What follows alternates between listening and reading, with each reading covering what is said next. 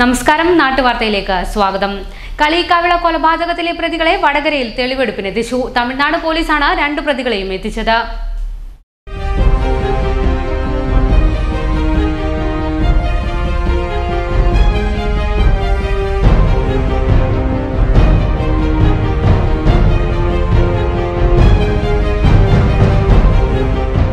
എ.എസ്.ഐ വിൽസനെ കൊലപ്പെടുത്തിയ ശേഷം മംഗലാപുരത്തേക്ക് തിരിച്ച പ്രതികൾ ട്രെയിനിൽ ചിലർ ഫോട്ടോ എടുക്കുന്നുവെന്ന തോന്നലിൽ വടകരയിൽ ഇറങ്ങുകയായിരുന്നു. തുടർന്ന് വസ്ത്രങ്ങൾ ഒരു ഷോപ്പിംഗ് കോംപ്ലക്സിൽ ഉപേക്ഷിച്ചു. മുടി മുറിച്ച ശേഷം മറ്റൊരു ട്രെയിനിൽ വടകരയിൽ നിന്ന് മംഗലാപുരത്തേക്ക് തിരിക്കുകയായിരുന്നു. ഷോപ്പിംഗ് കോംപ്ലക്സിന്റെ പാർക്കിംഗ് സ്ഥലത്ത് നിന്ന് വസ്ത്രങ്ങൾ പോലീസ് കണ്ടെടുത്തു. മദ്യക്കടത്തുകാർ സഞ്ചരിച്ച ബൈക്ക് തട്ടി സ്കൂൾ വിദ്യാർത്ഥിക്ക് ഗുരുതര പരിക്ക്. കടത്തുകാരിൽ നിന്ന് 50 കുപ്പി മദ്യം കണ്ടെടുത്തു.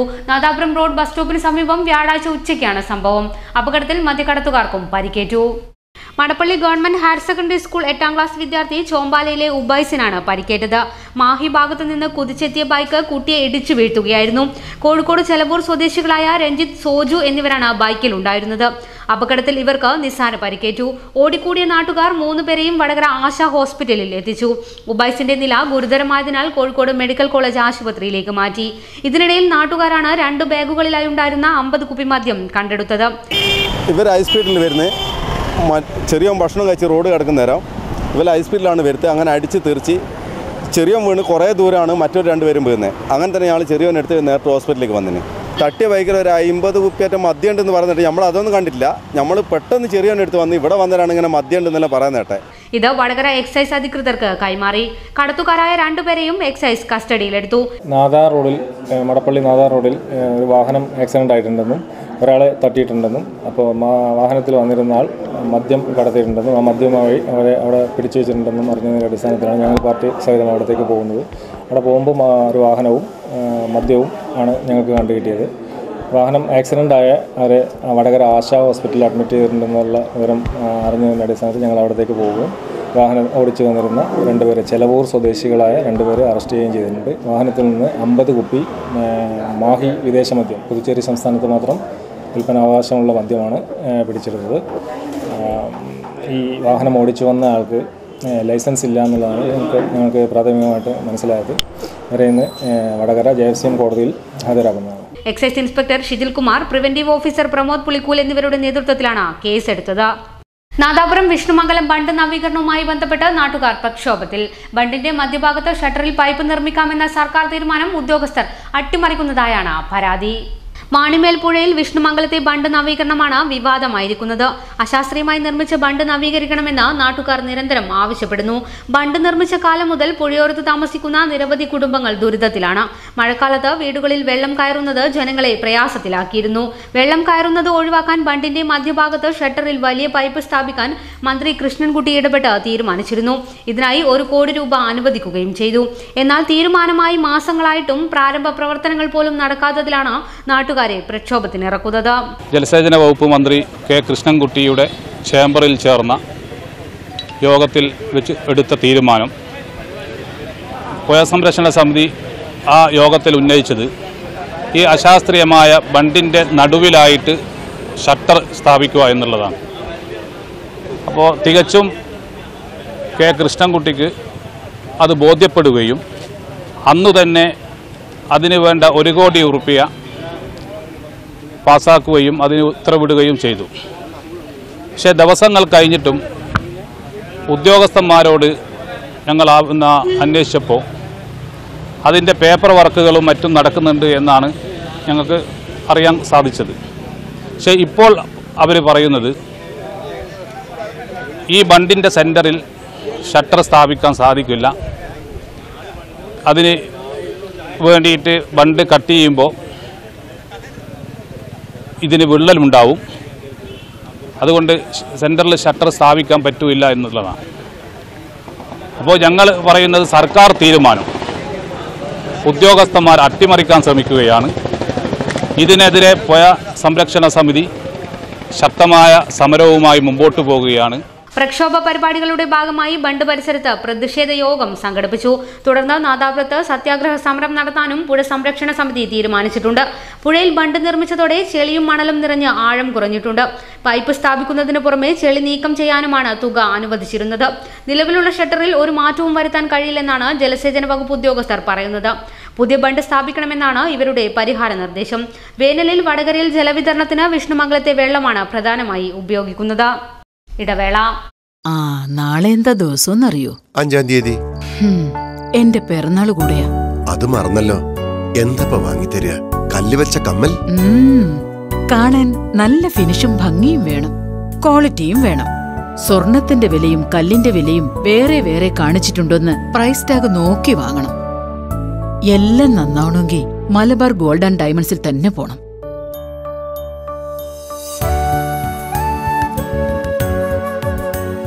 സ്വർണത്തിന് സ്വർണത്തിന്റെ വില, കല്ലിന് കല്ലിന്റെ വില. സമാനതകളില്ലാത്ത സുവർണാനുഭവം. Malabar golden diamonds.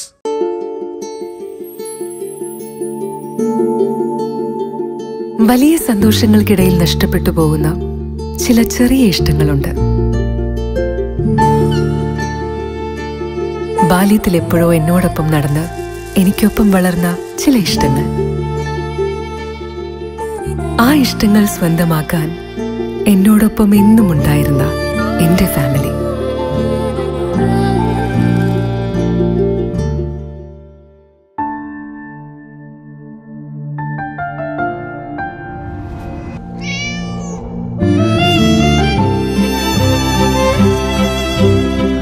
എന്റെ ഇഷ്ടങ്ങൾ എന്റെ ഫാമിലിക്ക് അറിയാം.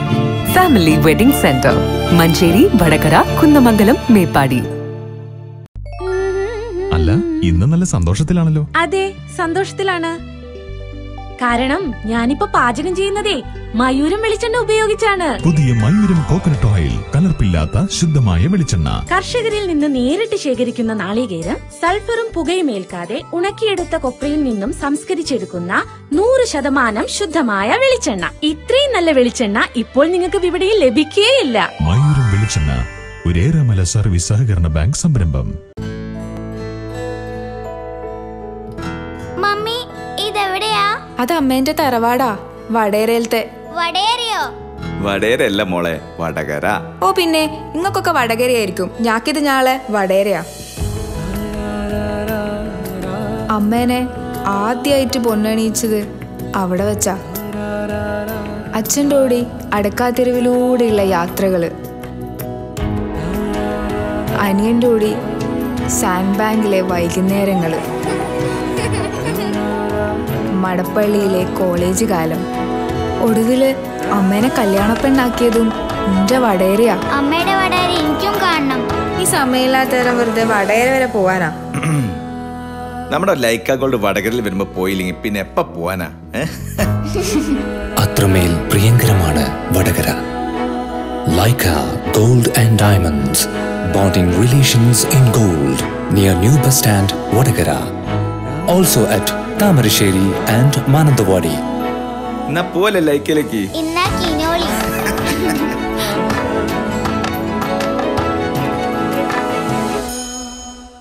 വാർത്തകൾ തുടരുന്നു. മഹാത്മജിയുടെ 72ാം ചരമവാർഷിക ദിനം വടകരയിൽ മണ്ഡലം കോൺഗ്രസ് കമ്മിറ്റിയുടെ നേതൃത്വത്തിൽ ആചരിച്ചു. മണ്ഡലം പ്രസിഡന്റ് PS രഞ്ജിത് കുമാറിന്റെ അധ്യക്ഷതയിൽ block treasurer K Abdul Latheef പ്രതിജ്ഞ ചൊല്ലിക്കൊടുത്തു. മഹാത്മാഗാന്ധി നേതാവേ, മഹാത്മാഗാന്ധി നേതാവേ, നിങ്ങൾ ഉയർത്തിയ മുദ്രാവാക്യം, നിങ്ങൾ ഉയർത്തിയ മുദ്രാവാക്യം, നിങ്ങൾ ഉയർത്തിയ മുദ്രാവാക്യം, നിങ്ങൾ ഉയർത്തിയ മുദ്രാവാക്യം. ഒരേ ഒരു ഇന്ത്യ, ഒരൊറ്റ ജനത, ഒരേ ഒരു ഇന്ത്യ, ഒരൊറ്റ ജനത, ഒരേ ഒരു ഇന്ത്യ, ഒരൊറ്റ ജനത, ഒരേ ഒരു ഇന്ത്യ, ഒരൊറ്റ ജനത. ഞങ്ങൾ മണ്ണിൽ ശാശ്വതമാക്കും, ഞങ്ങൾ മണ്ണിൽ ശാശ്വതമാക്കും. മഹാത്മജിയുടെ ചരമവാർഷികം ഇന്ന് നമ്മുടെ രാജ്യം മുഴുവൻ ആചരിക്കുകയാണ്. തിരുനിരകളോളം പഴക്കമുള്ള സത്യവും അഹിംസയും അല്ലാതെ ഒന്നും ലോകത്തെ പഠിപ്പിക്കാനില്ല എന്ന് ഗാന്ധിജിയുടെ വാക്കുകൾ വ്യക്തമാണ്. മഹാത്മജിയുടെ ജീവനെടുത്ത ഓർച്ചയുടെ അനുയായികൾ നമ്മുടെ രാജ്യത്തെ വെട്ടിമുറിക്കാൻ ശ്രമിച്ചു. സ്വീകരിക്കേണ്ടത് ഈ കാലഘട്ടത്തിൻ്റെ അനിവാര്യതയാണ്.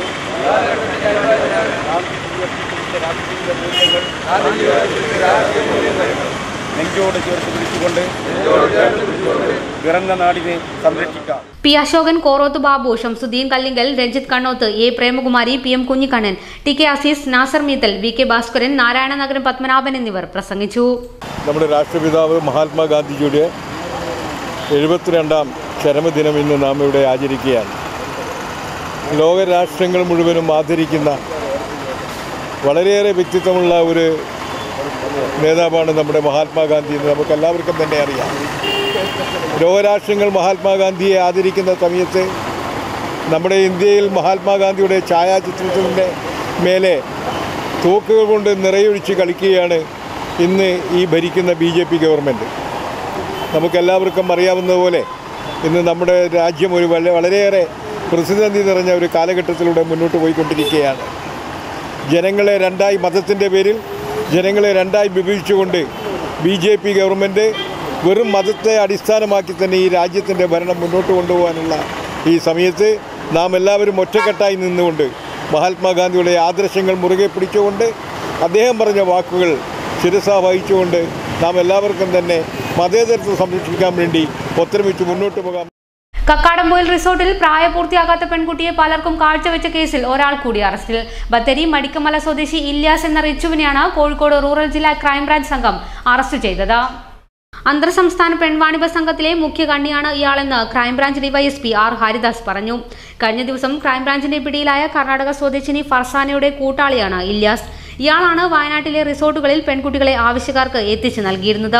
വൻ റാക്കറ്റ് സംഘം ഇയാൾക്ക് കീഴിൽ പ്രവർത്തിക്കുന്നതായി അന്വേഷണ സംഘം കണ്ടെത്തിയിട്ടുണ്ട്. പിടികൂടാതിരിക്കാനായി വീടുകൾ മാറി മാറി താമസിക്കുകയും കാറുകൾ മാറി മാറി ഉപയോഗിക്കുകയുമാണ് ഇയാൾ ചെയ്യുന്നത്.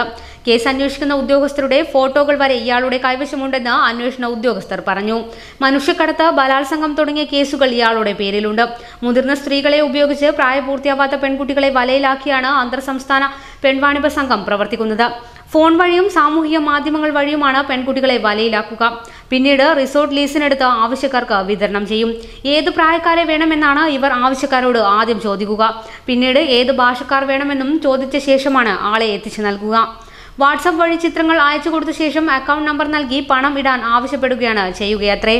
50 വയസ്സിന് മുകളിൽ പ്രായമുള്ളവരാണ് ചെറിയ പെൺകുട്ടികളെ തേടി കൂടുതലായി വരുന്നത്. ഇവരെ തെറ്റിദ്ധരിപ്പിക്കാനായി പ്രായപൂർത്തിയായതായി കാണിക്കുന്ന പെൺകുട്ടികളുടെ ആധാർ കാർഡ് ഉൾപ്പെടെയുള്ള തിരിച്ചറിയൽ രേഖകൾ പെൺവാണിഭ സംഘം നൽകാറുമുണ്ട്. ബാംഗ്ലൂരിൽ നിന്നാണ് ഇവർ വ്യാജ തിരിച്ചറിയൽ കാർഡ് സംഘടിപ്പിക്കുന്നത്. കക്കാടംപൊയിൽ പെൺവാണിഭത്തിൽ പലരും പെൺകുട്ടിക്ക് പ്രായപൂർത്തിയാവാത്ത കാര്യം പോലീസ് അന്വേഷണത്തിന് വിളിക്കുമ്പോഴാണ് അറിയുന്നത്.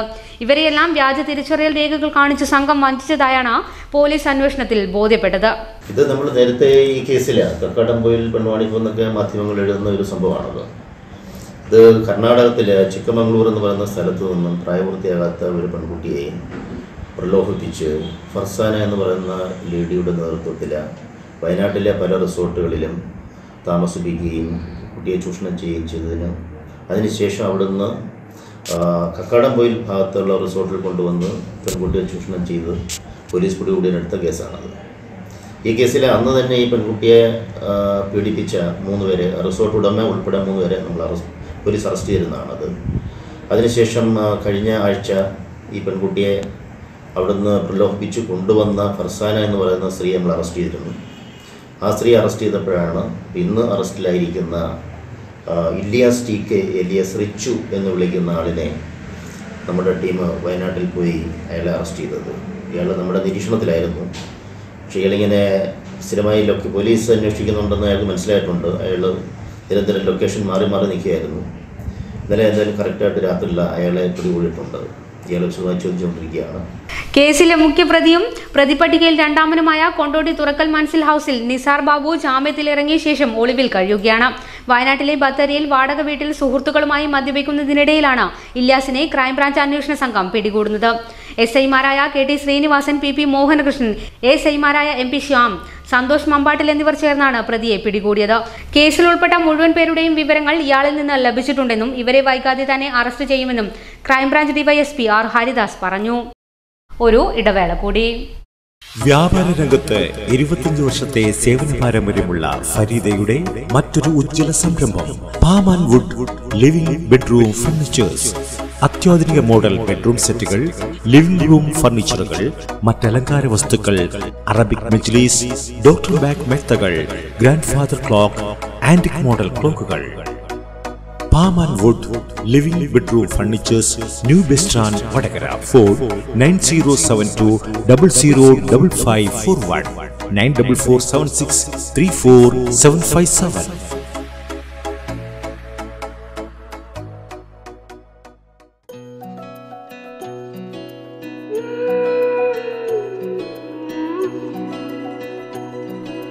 നിറമെഴുതുന്നു കനവുണരുന്നു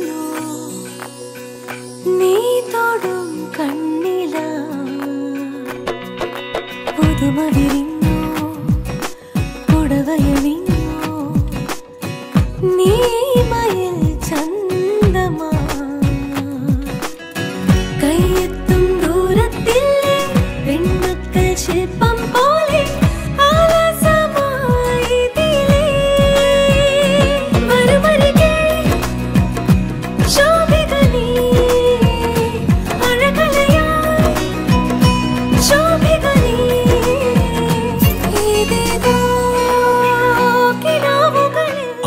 മോഹിക്കാത്തത് ഈ ചേല്. ശോഭിക വെഡിങ്സ്, കൊയിലാണ്ടി, കുറ്റ്യാടി, കാഞ്ഞങ്ങാട്. സ്വപ്നം വിടർന്നുവോ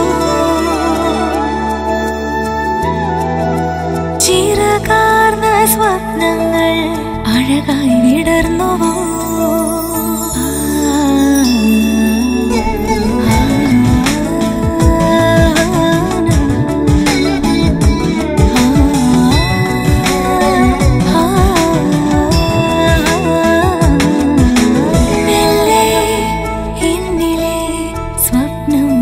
ബന്ധങ്ങൾ രാജകീയം. Royal weddings, Vadakara.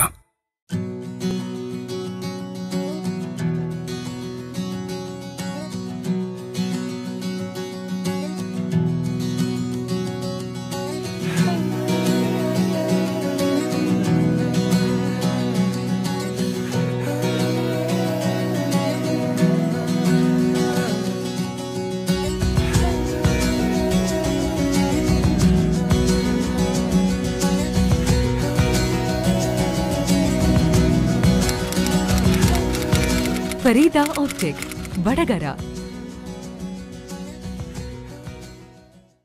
വാർത്തകൾ തുടരുന്നു. വടകര നാരായണ നഗറിലെ ഓവുചാലിലെ ഒഴുക്ക് തടസ്സപ്പെട്ടതിനെ തുടർന്ന് സമീപത്തെ ഓടകളിലും മലിനജലം ഉയർന്നു. പുതിയ സ്റ്റാൻഡ് പരിസരത്തെ കടകളിലും വീടുകളിലുമുള്ളവർ ബുദ്ധിമുട്ടിലായി. കരിമ്പനത്തോട്ടിലേക്ക് ശുചിമുറി മാലിന്യം ഉൾപ്പെടെയുള്ളവ ഒഴുക്കുന്ന സ്ഥാപനങ്ങൾക്കെതിരെ നടപടി ആവശ്യപ്പെട്ടാണ് ഓടയിൽ മണ്ണിട്ട് തടസ്സമുണ്ടാക്കിയത്. ഇതുമൂലം ദുർഗന്ധമുള്ള വെള്ളം കെട്ടിക്കിടന്ന് കൊതുകു ശല്യവും പരിസര മലിനീകരണവും ശക്തമായി. പ്രശ്നം പരിഹരിക്കാൻ നഗരസഭയും പ്രദേശവാസികളും തമ്മിൽ നടത്തിയ ചർച്ചയെ തുടർന്ന് ആരോപണ വിധേയമായ സ്ഥാപനങ്ങൾ തുറന്നുവെന്നല്ലാതെ ഓടയിലെ തടസ്സം മാറ്റിയിട്ടില്ല. മലിനജലം ഒഴുക്കുന്നത് കരിമ്പനത്തോട്ടിന്റെ ഇരുവശത്തും താമസിക്കുന്നവർക്ക് ഏറെ ബുദ്ധിമുട്ടുണ്ടാക്കുന്നു. നേരത്തെ പലതവണ ഇപ്രകാരം ഓടയിൽ തടസ്സമുണ്ടാക്കിയപ്പോൾ 100ഓളം കടകളിൽ മലിനജലം കയറിയിരുന്നു. ഈ സ്ഥിതി ആവർത്തിക്കുന്നതിന് മുൻപ് പ്രശ്നം പരിഹരിക്കണമെന്ന് കച്ചവടക്കാർ ആവശ്യപ്പെട്ടു. കരിമ്പനത്തോട് വിഷയം ബന്ധപ്പെട്ട് ഏകദേശം എനിക്കൊന്ന് ഒരു 10-30 വർഷത്തോളായി. അന്ന് ശങ്കരക്കുറുപ്പ് ചെയർമാൻ സമയത്ത് തന്നെയാണ് ഇതിൻ്റെ ഒരു ഉത്ഭവം ഉണ്ടായത്. അന്ന് ഏകദേശം വടകര പുതിയ സ്റ്റാൻഡിൽ 6ഓളം ഷോപ്പുകൾ ഉണ്ടായിരുന്നുള്ളൂ.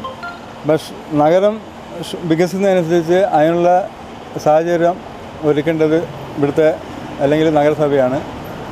അത് നഗരസഭ എന്തുകൊണ്ടായാലും അനാവസ്ഥ കാണിക്കുന്നുണ്ട്. അപ്പം ഒരു പട്ടണം വളരുന്നതനുസരിച്ച് അവരുടെ ഇൻഫ്രാസ്ട്രക്ചറിൻ്റെ ഉണ്ടാക്കുന്നത് ഇവിടുത്തെ നഗരസഭയാണ് അല്ലെങ്കിൽ ഭരിക്കുന്ന തദ്ദേശ സ്ഥാപനമാണ്. അത് തികച്ചും ഇവിടെ അത് പാലിക്കപ്പെടുന്നില്ല. ഇപ്പോൾ അടുത്ത ദിവസങ്ങളിലായിട്ട് കരിമ്പത്തോട് നിവാസികൾ അവരെ ജീവിക്കാനുള്ള ബുദ്ധിമുട്ട് കൊണ്ട് തോട് അടച്ചിട്ട് ഒരു മാസത്തോളമായി. അതോടനുബന്ധിച്ച് വെള്ളം കെട്ടി നിന്നുകയും അതുകൊണ്ട് തൊട്ടടുത്തുള്ള കിണറിലേക്ക് വെള്ളം കയറുകയും അതുപോലെ തന്നെ ആ പരിസരത്തുള്ള എല്ലാ ഷോപ്പിലേക്കും വെള്ളം കയറി നാശനഷ്ടം ഉണ്ടായിക്കൊണ്ടിരിക്കുകയാണ്. അതുപോലെ തന്നെ കൊതു ശല്യം കൊണ്ട് പരിസരത്തുള്ള ആൾക്കാർക്ക് നിൽക്കാൻ പറ്റാത്ത അവസ്ഥയാണുള്ളത്. ഇപ്പം തന്നെ കൊറോണ അല്ലെങ്കിൽ H1N1 പോലത്തെ അസുഖങ്ങൾ പടർന്ന അവസരം ഇതുമായി ബന്ധപ്പെട്ട് സംഘടന വ്യാപാരി സേവന സമിതി മുനിസിപ്പൽ സെക്രട്ടറിക്ക്, മുനിസിപ്പൽ ചെയർമാന്, DMOക്ക് അതുപോലെ ബന്ധപ്പെട്ട എല്ലാവർക്കും കത്തുകൾ കൊടുത്തിരുന്നു. പക്ഷേ എന്തുകൊണ്ടോ ഇതുവരെ അതിനൊരു നടപടി ഉണ്ടായിട്ടില്ല. ഗീതം പബ്ലിക് സ്കൂൾ വാർഷികത്തോടനുബന്ധിച്ച് അഹല്യ ഫൗണ്ടേഷൻ കണ്ണാശുപത്രിയുടെ സഹകരണത്തോടെ സൗജന്യ നേത്ര പരിശോധന ക്യാമ്പ് സംഘടിപ്പിച്ചു. Welfare committee president CC Rajan ഉദ്ഘാടനം ചെയ്തു.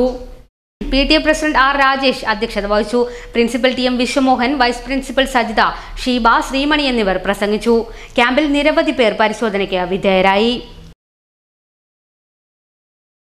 സംസ്ഥാന ജീവനക്കാർക്കും അധ്യാപകർക്കും 2019 ജനുവരി മുതൽ വിതരണം ചെയ്യേണ്ട DA കുടിശ്ശിക ഉടൻ നൽകണമെന്ന് KSTU വടകര വിദ്യാഭ്യാസ ജില്ലാ സമ്മേളനം ആവശ്യപ്പെട്ടു.